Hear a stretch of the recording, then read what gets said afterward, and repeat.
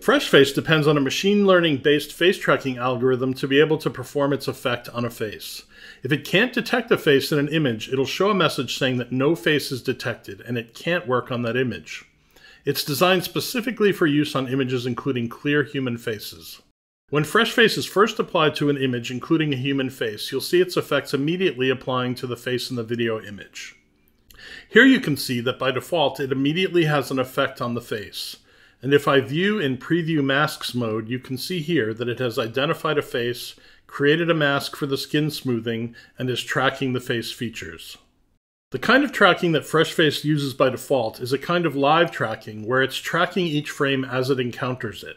And while this allows for immediately seeing an effect upon applying, and immediately adjusting parameters for the effect to see how it can work on the image, this kind of tracking does not allow for motion smoothing the tracking over time, and it also results in a somewhat slower playback of the unrendered effect.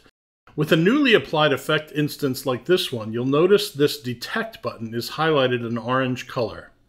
This indicates that the FreshFace plugin does not have valid pre-tracked data already generated for this clip.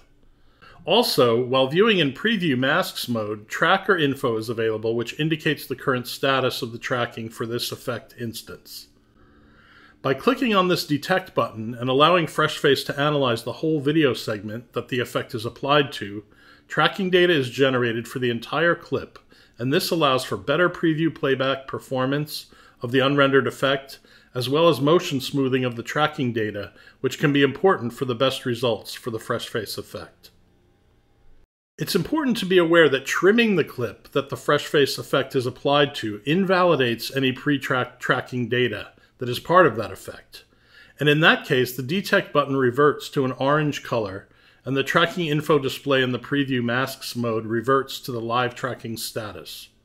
In this case, it is simply necessary to click the Detect button again and allow FreshFace to reanalyze the clip to generate tracking data with motion smoothing for all the frames in the clip. While the default values will work for most cases, the tracker offers options for setting the amount of motion smoothing and gap reduction. Gap reduction is the ability to interpolate the tracking data in some cases for frames where the face fails to be detected due to being occluded, etc.